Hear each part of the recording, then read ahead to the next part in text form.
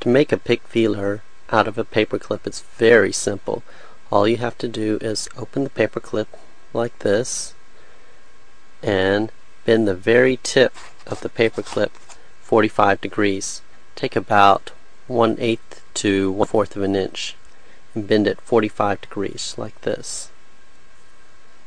And there you have it. Very simple. A pick feeler using a paper clip.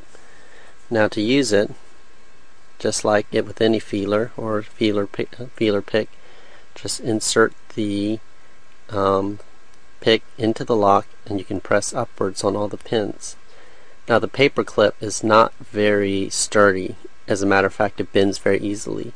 So less tension should be used on the tension wrench when picking a lock, and gently go through all the pins, pressing with the most inner pin and working outwards with the paper clip.